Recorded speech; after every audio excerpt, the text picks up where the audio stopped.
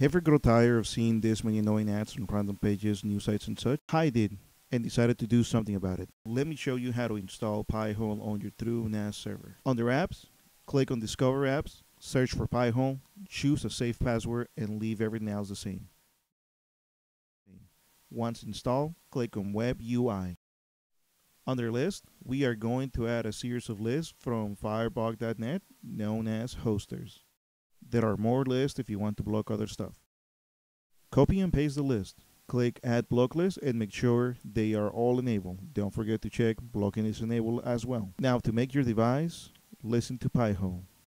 Back on your TrueNAS, go to Apps, click on Pi-hole Web UI and copy the IP address from your browser. Maybe the same one as your TrueNAS. On your network settings, under IP or DNS server address, change to manual and add the IP address you just copied.